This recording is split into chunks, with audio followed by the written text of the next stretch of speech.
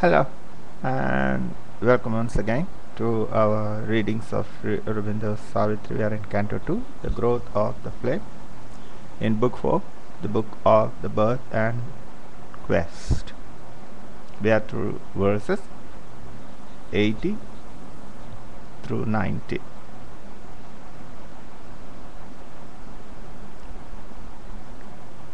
Man's eyes could look into the inner realms.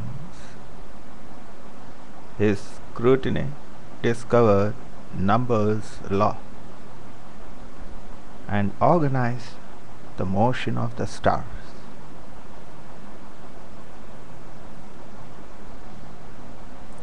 Mapped out the visible fashioning of the world, questioned the process of his thoughts, or made a theorized diagram of mind and life. These things she took in as her nature's food, but these alone could fill not her wide self. A human seeking limited by its gains. To her they seem the great and early steps,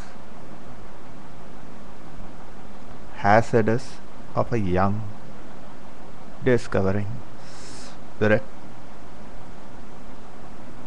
which saw not yet by its own native light. It tapped the universe with testing knocks, or stretched to find truth, mind's divining rod. There was a growing out to numberless sides, but not the widest seeing of the soul. Not yet the vast, direct, immediate touch, nor yet the art and wisdom of the gods.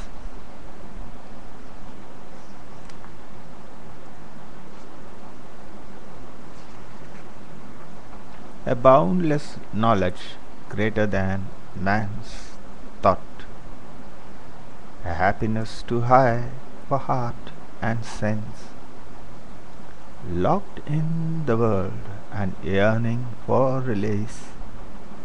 She felt enough, waiting as yet to form.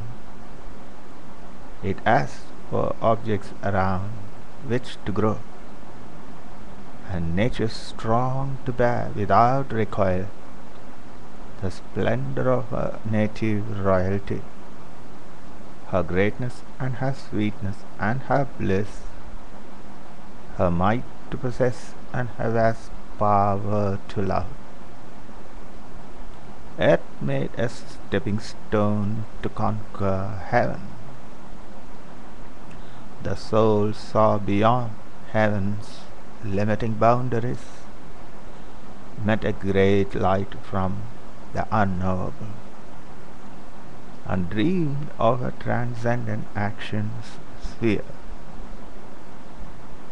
Aware of the universal self in all,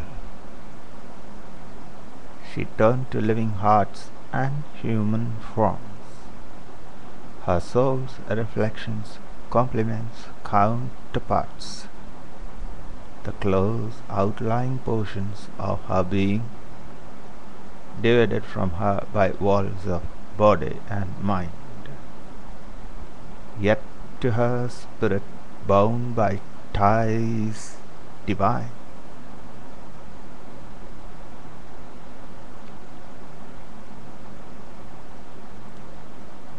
Overcoming invisible hedge and masked defense, and the loneliness that separates soul from soul.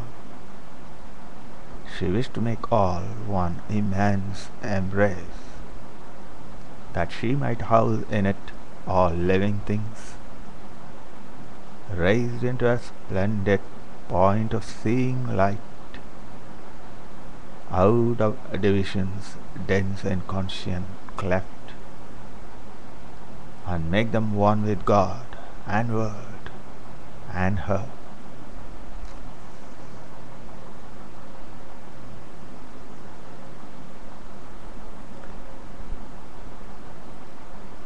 That she might house in it all living things, raised into a splendid point of seeing light, out of divisions, dense, inconscient, cleft, and make them one with God and world and her.